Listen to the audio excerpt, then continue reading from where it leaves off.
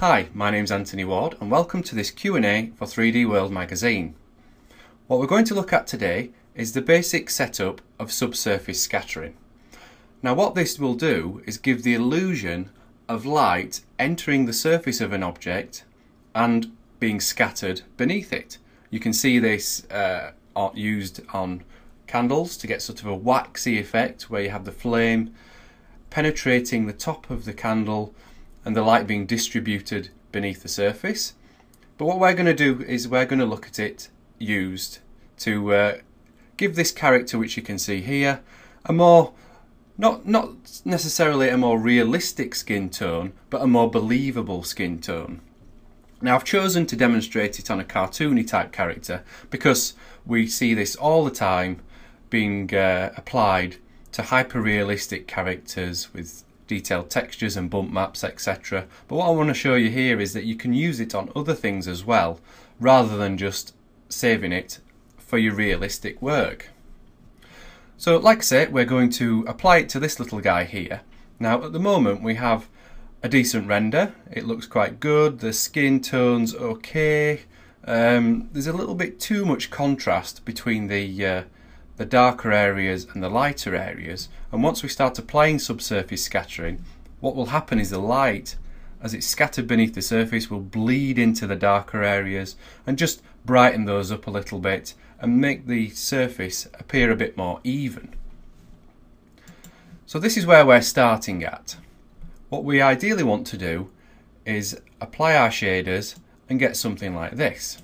So as you can see, as I switch between them, we have our before, which is just a basic blin, and our after, which is brightened up a lot more. The surface of the skin is a lot softer as the light is distributed more evenly across the surface. So there we can see the differences. The only other difference is there's a little bit of light being reflected from the pool onto his face there. So this is where we're starting from. Let's just minimize this.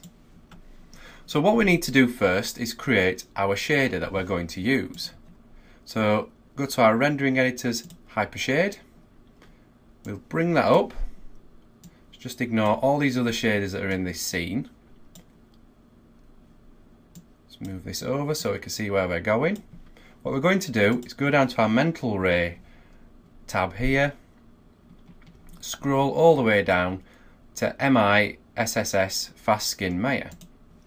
So we'll create that, and what that does, that gives us this. Let's just graph that up. Now, as you can see by default, it doesn't look too bad. So let's just apply that to our skin. Select the skin, right click, assign material to selected. Let's drop that down, and we can see that he's turned red, which indicates that that has been applied. What I'm going to do is I will keep this render here for us to compare to. Now it may take a little while to render, so I'm going to pause the video briefly while we just do another render. So with that applied, with the default settings, we can see that we're already starting to get a more waxy, almost wet skin type effect. If we look at the before and after, as you can see, the light is more evenly distributed across the surface. We do have these odd specular effects here which do make him look a bit plasticky still, waxy, but we can go in with the, now we've got the default settings on there, we can go in and start to adjust this to get the look that we want, which is something like that. So let's drop that down. Let's go to our attribute editor. Now the best way to approach this, if we look at the tab here, we have all these different settings: specularity, bump shader, light map, algorithm, etc. We've got all these different settings here, but it's a good idea to just tackle them one at a time rather than try and run in head first and get them all sorted. Well, just try and juggle them all in between. You'll just get confused and start to get confused. Well, you just start to get confused about what you're adjusting and what the effect is looking like on the character.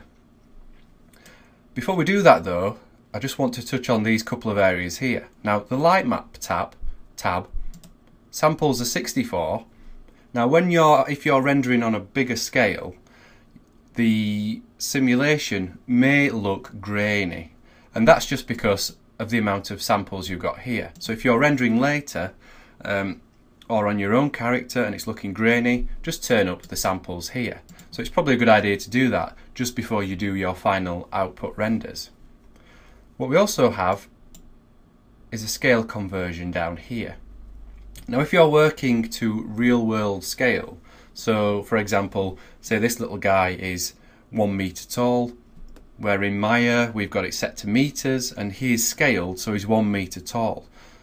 If for some reason you're working to a scene that isn't scaled correctly, you use the scale conversion here to adjust it, and what that will do, that's more like a multiplier. It will affect the whole shader and affect all the values will be multiplied by this.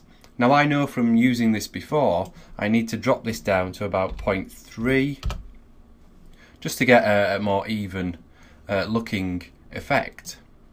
In fact, what I'll do is we'll drop that down to 0.3, I will save this, and then I'll do another render and we'll just see the differences. So with that rendered, immediately it doesn't look too different, but if we switch between that and the previous frame, as you can see, it's looking a little less waxy, and that's because all the values are now adjusted to be around about the correct scale.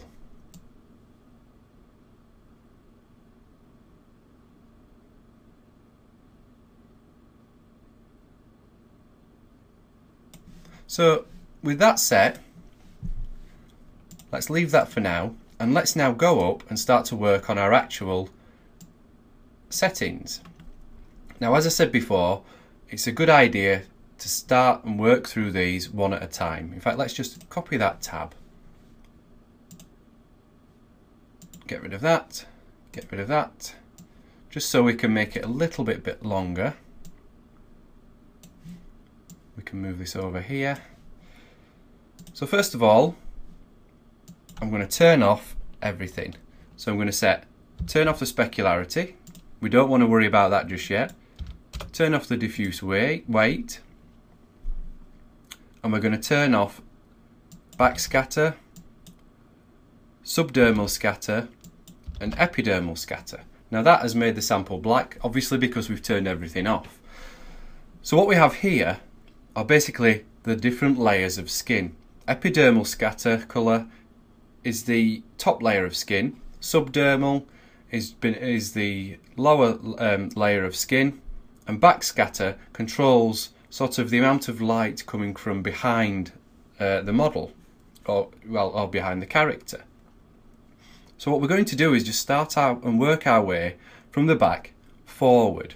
So to start us off, let's just add 2 into backscatter weight, go back to our render view, and then we'll do another render and just see how that looks. Again, I'm just going to pause it while it does this. So it is rendered. You can just see it on the leg there. So let's just turn that value up a little bit more. Let's turn it up to 10. Let's do another quick render, and just so we can just see that in there a little bit. So with that turned up to 10, now we can see a lot more how it's affecting the model. Now in this scene we have a number of lights. We have one coming from his right, one coming from behind him, and one coming from just around the water. So we can see the light affecting here, on his face here, and the lights around the sides are a lot more subtle, so that's why we're not getting lots of backscatter. And here you can also see that it's quite grainy, so that's where we go back and we adjust our light map. Now if you're starting to get your values, if you're starting to get values that are really high before you're starting to see an effect, that's where you come down and adjust your algorithm control again. So if we were happy with that, 10's quite high, so we'd maybe adjust the scale conversion so that we could drop that down and sort of balance that out. You can also use a texture to dictate where your backscatter is going to go. So on here, we maybe only want it on his hands. We don't want it coming through the back of his knees or these thinner areas of his arms.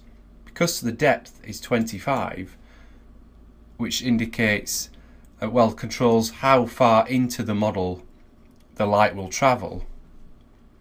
That's 25 is quite a lot, so we could maybe just reduce that to 10. Let's halve the amount. So let's just pause and do another render. So by reducing the depth, we can see already on his face that the light isn't travelling so far into the model, so it's not as bright on his face there. We also have this area on his hand here, which is quite thick, so there's not as much light travelling through.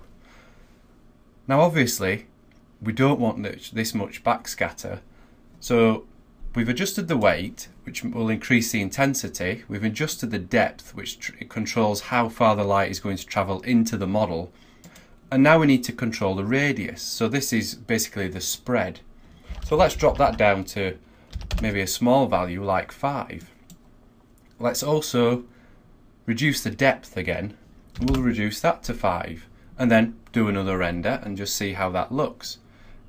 Again, I'll just save this one actually, just so we can see the difference. So with that one done, we can see that even though we started with quite high values, we needed those values just so we could see the effect, and then we can dial those back. And now we're just starting to restrict this to the fingers here, which is where we want them ideally, and maybe on the toes too. Compare that with how it was before. There's not as much spread, which we toned down with the radius, and we also reduced the depth. Now the issues we're having now is obviously the arm here is as thick as the fingers, so we're getting it coming through the arm too. And this is where the textures come into play. We want to control this so that it only affects the fingers and it's not going to show up on the arm here. So what we can do is we can pipe in a texture, which is what I'll just do now. Right, all I've done is I've just piped in a texture into this channel here. If we just go across and look at this texture, if I click view, let's see where that comes up. Here it is. So as you can see, if I just zoom that out, this is just the UV setup. So these are where the fingers are, here and here. We have a little bit on the cheek and the nose, and we have a little bit around the toes and around the feet. So with that controlling where things are going to go, let's just bring back the render. Let's just see the difference that has made.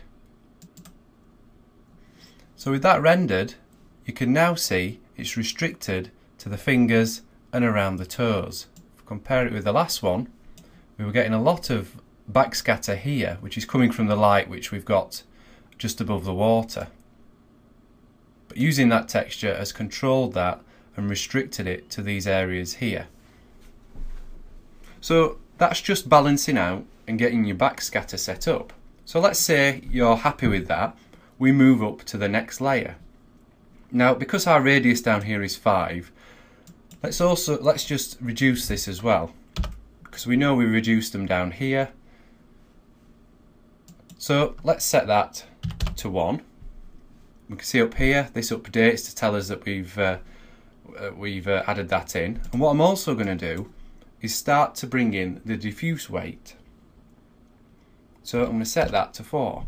As you can see, that's brought in a more, a nicer skin tone. Now up here you could also pipe in a diffuse colour texture. And if you have a diffuse colour texture, it's a good idea to pipe that same texture into your epidermal scatter colour. As the epidermal is a top layer of skin, it makes sense for that to copy your diffuse texture. But for now, let's just focus on these actual values. So with that set to 1, this set to 10, let's again do another render just to see how it looks. I'll just save that, pause it. So that's with the subdermal applied, and we can start to see how the backscatter is working with that. And obviously here, now we're thinking, well, the backscatter is obviously too strong. So now we have those two attributes in, obviously, and the diffuse weight as well. Let's just drop down the backscatter to maybe 5 as well. The subdermal scatter weight is probably a bit too high, so let's halve that as well to 0.5. And the radius, again, this is the amount it spreads across the surface, so let's drop that down to 5 as well. And we'll just do another render. As you can tell, it's a lot of tweaking values, doing a render, tweaking values, doing a render, but by doing it in these sort of steps, it's a lot manageable than trying to balance out everything in one go. So I'll just pause this again. So with those values changed, we can see the backscatter is still quite strong on his fingers and his toes. So we can afford to drop that down again. Maybe adjust the depth as well. So we could maybe drop that down to 3. Maybe drop the weight down to 3 as well. Subdermal, maybe increase the scatter slightly. 7.5. And now we can start to add in the last subsurface scattering layer, and that's the epidermal. So this is the top layer, remember, so let's add that to 0.5. That updates up here as well, and then we'll do another render just to see how that all balances out. So with that final layer added in, we can see we're getting a much nicer skin tone. It's a lot softer and looking a bit more natural than the plasticky blend shader that we were using before. And it's, in all honesty, it's not taken us that long. We've just gone in and just balanced these 3 sections out just to get the sort of this sort of level. What you need to do now is just go in and just adjust the values just to get the look that you're after. Now, if you're not sure, get some reference off the internet and just compare that with this. But for now, I'm quite happy for us to just leave this and move on rather than me spending more time adjusting the values. So let's say you've adjusted those and you're happy. Let's close that down. Obviously, you can pipe in textures here for an extra level of control. So the next section is specularity. Just while I'm here, obviously you can pipe in a bump map if you have one, or a normal map, just to give that extra level of surface detail. So overall weight, let's set that to 1. That's just going to enable it. What we have here is we have primary specular colour and secondary specular colour. Now the difference between these is the primary specular colour is more of a global specular effect, whereas the secondary specular colour is going to pick out those smaller highlights like you would have on your lips, your eyes, around the eyes, your cheeks, or on your hands, the more oily parts of your skin. So just like we did before, let's disable 1, set the weight to 0, and if you notice there, the highlight that was in the middle here disappeared. So if I just set that back to 5 like so, you can see that reappear. So that's a smaller highlight. So again, let's do another render with that just set to 1, just with the primary specular colour on, and just see how it looks. So there we've added in that specularity, and that's helped to pick out these edges here, and we've got a slight shine here. So just like any specularity values, you can adjust how wide it is and via this shininess value here.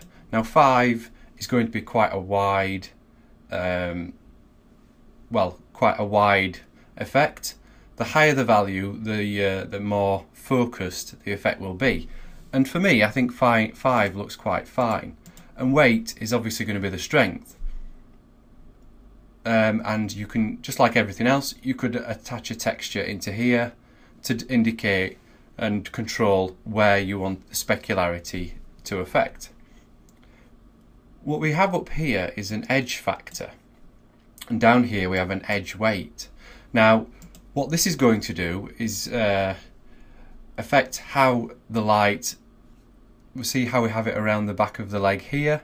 It's going to affect how much the light affects the edge of your model. If you look at photographs of people where there's a strong backlight, you get a lot of edge specularity naturally on skin. And just like normal specularity, the lower the value, the wider the effect. So if we drop the edge factor to 1, and let's turn up the primary edge weight to, let's turn it up to 3, just so we can see the effect. We'll save that, do another render. So with that rendered, as you can see, we've got much stronger lighting around the edge of the character to how it was before. It's too much, but we ramped up the values just so we could see the effect. So let's turn those back down. So maybe we drop that to 2, or increase that to 2, sorry, which will narrow the effect. Adjust the weight to 1, and then we could do another render and just balance those out. And then once we've done that, we can come down and we can add in some secondary weight if we need it. And this sort of depends on the look you're after with your model and how you are wanting it to look. And again, you can pipe in a texture to control exactly where you want that secondary specular colour. And as I said before, if you want the lips to be a little bit more moist, and particularly around the eyes or the cheeks, and the nose, the more oily or damp areas of the body or the face, you could use a texture in here or even in here just to control where that goes. Now I'm not going to continue on just adjusting all these values to show you. If I just go back to my original one here, as you can see, this is much more balanced. We have a couple of textures which I've added into this. If I open up, if we bring back this, so this was our back scatter texture. Now this is just the diffuse texture, and it's just an ambient occlusion baked out and then added in just to give us a bit more depth to the character. And that was added in, if I just drop that down, that was added into our diffuse colour and into our epidermal scatter colour. So again, we need the diffuse colour and the epidermal to be pretty much the same because they're both the top layer of skin. This is what we used in our subdermal scatter colour. As you can see, it's just a copy of our normal diffuse texture, but more saturated, blurred slightly, and then also reduced because you don't need that much detail in there. So they're only the textures that are in him here. So there's not much more I want to really go over on this tutorial. This is only just a quick Q&A and an introduction into this. There's a lot more that we could explore. There's a lot more detail I could have gone into, and maybe I will do in a future tutorial for 3D World where we have more time to explore a lot more of the areas. But as a quick Q&A and a quick short tutorial, I think what we've done here is covered all the basics and given you the foundations, which I hope you can then take with you and explore and have the confidence to apply subsurface scattering to your models. So I think we'll leave the video there.